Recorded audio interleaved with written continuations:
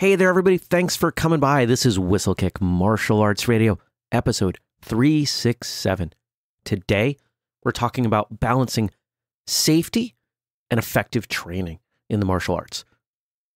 My name is Jeremy Lesniak. I'm your host on the show. I'm the founder at Whistlekick, and I love the martial arts, which is why we do everything that we do. And you can check out everything we do at whistlekick.com.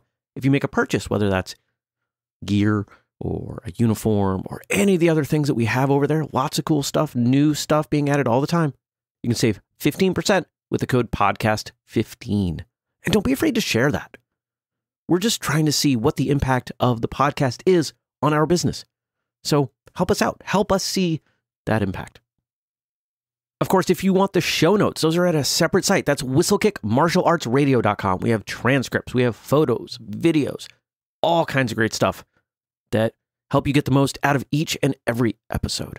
Here's something I'd like to ask of you.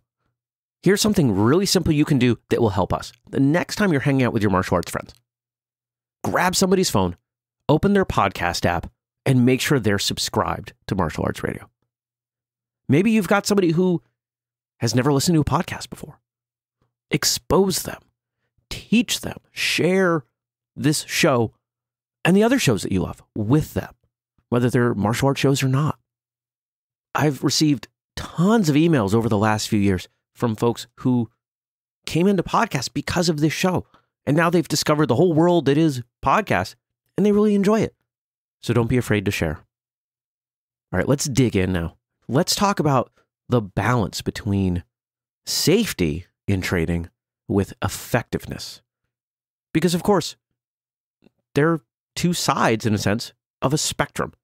We can have all kinds of safe training that isn't effective. And we could have what some would define as very effective training that but has no safety whatsoever. And I would suggest that the two are opposite ends of a spectrum, and finding a balance is critical to your training, to your students' training, to everyone's training. Now, of course, there are dangerous things that you can do in training that have very little to even no benefit. They're not helpful. And those things are foolish. And for this episode, we're not going to talk about them. Because if you have something that is neither safe nor effective, you probably shouldn't be doing it. Maybe it's fun. And if it's fun, you could argue that it's effective. But I'm not going to go down that path because it's a really short path, right? Don't do dumb things. But let's talk about calculated risk. Everything that we do in our training has risk. Just by getting out of bed in the morning, you incur risk. So when we step out, when we're training, when we're doing our martial arts, there is risk involved. How many people have tweaked a knee and gone down just because they turn strangely, doing a stance or a turn or a form that they've done hundreds or thousands of times before? It happens. But that doesn't mean that we stop doing those things. We have to calculate the risk. And for each of those exercises or movements or whatever it is we're doing, we're trying to mitigate the risk. Now, when we look at stances, for example, there are certain things that you do or should be doing in the way that your foot is positioned and your hips and your knees so that you're not putting undue stress on joints. That's mitigating risk. Sure, you could do it the other way, but long term, it's going to hurt you. So we don't do that. We calculate the risk as being greater in doing that, and then we mitigate the risk. We reduce it as much as we can. And what's the other component to risk? What do we look at when we look at risk? We look at reward. We've all heard the phrase risk versus reward, and that's really what we're doing with our training every single time, even if we're not thinking about it in that way. But to the purpose of today's episode, we're going to think about it in exactly that way. Now, of course, risk versus reward is a moving target. Depending on your age, your rank, or skill, if we're not thinking about rank, your goals from your training, these all change where on that effectiveness versus safety spectrum your training should be. And it shouldn't always be the same. Different people are going to respond to different kinds of training. And depending on where you are in your day, in your life, you may need different kinds of training. You've got to mix it up. And whether or not you realize it, you already do this. I'm not talking about anything today that doesn't already happen in every single martial arts school I've ever been part of. All I'm trying to get people to do with this episode today is to think about it. And by thinking about it and communicating about it, it can become more effective. It can become more supportive of everyone's martial arts journey. Of course, everyone's comfort, their tolerance for risk is different. And a good instructor is going to guide people from wherever their comfort is towards whatever the goals are. Some people, you tell them, hey, you know what? I need you to step into this circle where you're going to deal with a number of simulated attackers. Just stepping in that circle is incredibly intimidating for some people. Other people will step in and say, yeah, bring it. And yeah, with time training and with skill and rank and age, that gets easier for people. But I've seen black belts who struggle in that environment. But I've also seen young, low-ranked children thrive in it. So while there is some correlation to rank, age, skill, it's not always a direct correlation. And understanding where people are at is critical, because the goal of every drill is different. Every drill should have a goal, right? If you don't have something you're trying to get out of whatever that training is, probably shouldn't be doing it. But if the gap between what is necessary to achieve the goal and where people are at is too great, they're not going to get anything out of it. And in fact, you put them at risk for injury, for, at the very least, not getting the result and them feeling poorly about their training, maybe even themselves, maybe even your quality of instruction, and maybe they leave. And that's not the goal. If they're not there training, you can't help them. So we want to make sure that we are giving appropriate drills to people, not just based on rank. Because one of the things that we don't often talk about with martial artists is that we're all people. We come in with our own experiences. Some of the people, just point blank, have been assaulted, have been attacked, have been harmed, or maybe they grew up in abusive homes and certain drills are going to have, almost a PTSD effect on them. We have to be aware of that and not just simply push people in and say, get over it, which unfortunately is something I've seen at quite a few schools. As an instructor, if that seems like it's going on, be aware that some people are going to need an out, and maybe you have a conversation with them. Now let's talk about the ways that we mitigate the risk. We improve the ratio of reward to risk in our drills, in our training. The first off, proper communication. As an instructor, you should be communicating to the students or the people running the drills, everyone involved. They should understand what the parameters of the drill are, what the goals of the drill are, and what are the things to watch for. Make sure everyone understands. Maybe you have to say it in multiple ways. Maybe you have to demonstrate it. You should always make sure things are communicated verbally and visually.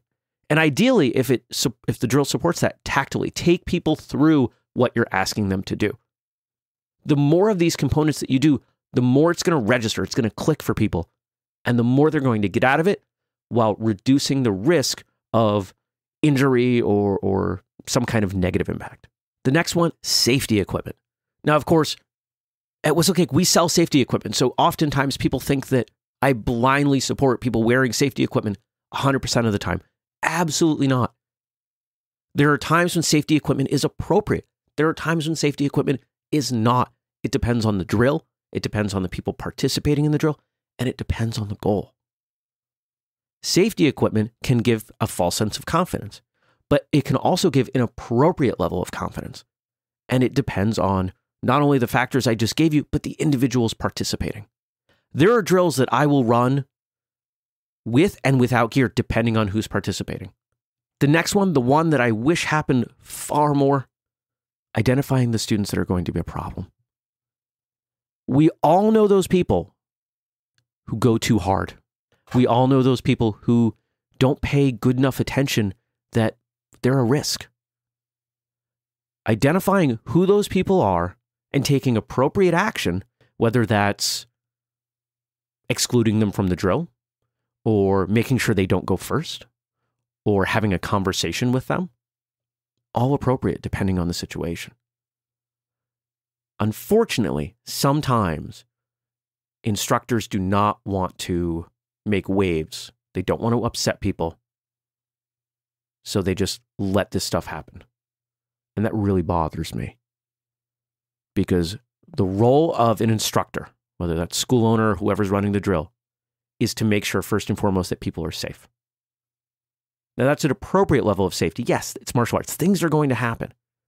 But when you look at a drill and you say, you know what, that guy always goes too hard, and there's somebody over there who doesn't pay attention and they're matched up, ooh, that's not a good thing to let happen. So don't let it happen.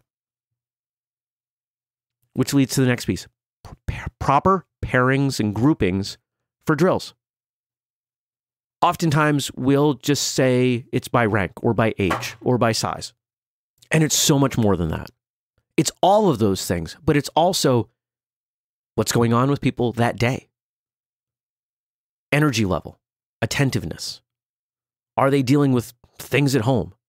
All of these factors tie together so that when you pair and group people up, or they pair and group themselves up, it should be a grouping that gets the most benefit to the most people with the least risk. There have been times where it makes the most sense that I, as a senior rank, pair up with someone very young or very low ranked. There are also times where it makes more sense that I'm paired up with people more considered my peers in terms of rank or age or size or whatever. Understanding the goals of the drill for that day should get you to where that needs to be. And it's never going to be a perfect fit because you're never going to have thousands of people in class that give you such a broad sample of the type of people that are training. Quite often you look around and go, man, here's this one outlier, the guy who's 6'10", 280, and everyone else in class is 5'9". I've seen that happen. Or the 12-year-old who, doesn't belong in the kids class anymore, so steps into the adult class, but is far smaller and far less confident than everyone else. You got to make it work. And sometimes we fall back on communication and sometimes safety equipment. Maybe the 12-year-old's wearing safety equipment and everyone else isn't. Maybe that's what's needed. Understanding the differences between people is just so crucial because our job as instructors is to set everyone up for success.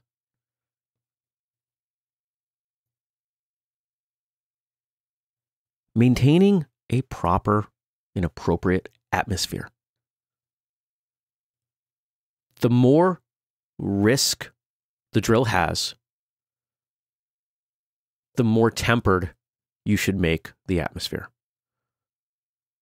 Say it another way. The higher the intensity, the higher the stress, the adrenaline that's coming through in a drill, the calmer everyone else should be when they're not participating. So it doesn't escalate. On the other side, the less risk, the more you want to bring people up. You want to elevate the energy in the room so that they can get as much out of it as possible. You, as an instructor, even if you're not participating, have a tremendous amount of control over the energy there and can almost puppeteer people into getting the most out of the drill. So do it. Don't be afraid of that control, that power that you have just being on the side. Now, here's an element that comes up in most of our conversations: ego, reducing ego. Every school has people who define their place in life by their impact, sometimes figuratively, sometimes literally, in their training. Working to reduce the impact of that ego, maybe having a private conversation with people before the drill, just pull somebody aside and say, hey, look at who you're working with there. You don't need to crack them in the skull. Bring it down. And making sure you follow up, making sure that that ego isn't coming through in an unsafe manner. You're not going to get rid of people's ego by talking to them, but you can cut the cord between their ego and their actions if you stay on top of it. I mentioned the next piece at the beginning with communication, but setting goals. Understanding the goals of the drill and making sure everyone else understands the goals as well. And sometimes that includes telling them what the goals are not. And as I said, we do this. The purpose of this drill is to get you faster, but it's not about teaching you to hit harder. Or the goal of this drill is to get you to combine movements, to build combinations, but I don't care how fast you do it. Things like that. Helping people understand what their parameters are gives them the freedom to explore and to become better martial artists. And of course, observing. As an instructor, you should be incredibly attentive to what is going on with all of the drills. And sometimes there's a tendency to want to jump in to show people how things are done. And that can work. But when you have multiple groupings, you have to be careful of that. That doesn't mean that you can't designate someone else. Say, hey, I'm going to jump in on this group here. Can you just walk around and observe? And you know what? Yeah, someone with more training, someone who's older, especially a parent, is likely to be better at observing and stopping problems before they occur, but it doesn't have to be. Sometimes just by knowing that there are people watching, students will act better. And finally, erring on the side of caution. You're never going to set up a drill perfectly. There are too many factors.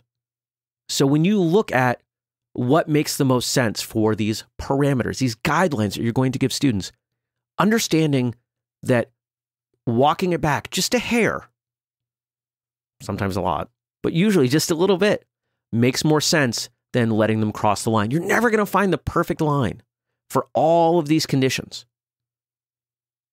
So admit that, understand that, and know that most of the time, students are going to push over the line instead of stay too far back from it. And there you have it. These are my thoughts on reducing risk, on mitigating risk, on giving students the most you can from any drill. Now, a lot of times, you're going to think of this stuff with regard to partner drills or group drills, especially around self-defense or sparring technique. It doesn't have to be that. There is risk versus reward with forms and basics. And the risk doesn't have to be injury. Sometimes the risk is wasting time, not giving people as much as you could. If you're trying to get people better at their stances, I'm sure you have a bunch of different drills that you could do. And if you choose the one that is less effective, well, isn't that a disservice to the students? So understanding how these apply to everything that you're doing with your training makes sense. Now, if you're not an instructor, if you're a student, hopefully you're training on your own, and you can use some of these guidelines for your own training. Think backwards from the goals. Don't just blindly do the drills and the movements that you're taught in class. Come up with your own. Understand what you're doing, why you're doing it. And if you don't know, ask your instructor. This has been episode 367 of Martial Arts Radio. If you want to find the transcripts, that's at whistlekickmartialartsradio.com. You can find our products, some on Amazon, but everything's at whistlekick.com, and you can use the code podcast15 to save 15% on our hats and shirts and sweatpants and what else we got over there? Shoes. So much stuff. You can follow us on social media. We are at Whistlekick on YouTube, Twitter, Instagram, Facebook. You can email me, jeremy@whistlekick.com, and I love to hear from you. The best place to leave feedback for this or any other episode is at the website. under the comment section. We appreciate those comments, and sometimes those comments lead to other episodes or great conversation. I appreciate you. Thank you for your time today, and thank you for your support of everything we do. Until next time, train hard, smile, and have a great day.